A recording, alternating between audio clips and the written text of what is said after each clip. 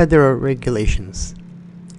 There are many laws regarding harassment and discrimination prevention in the United States. We have laws because without laws there would be chaos. Some people would be able to do whatever without thinking of the consequences.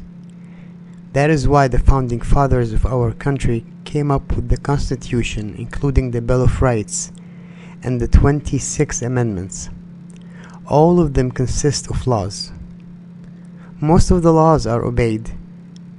When they are not, the person breaking the law is punished. However, sometimes laws seem unfair and need to be changed. The government is constantly changing and making new laws. For the purpose of this learning program, let's take a historical look and focus on the following federal and California regulations.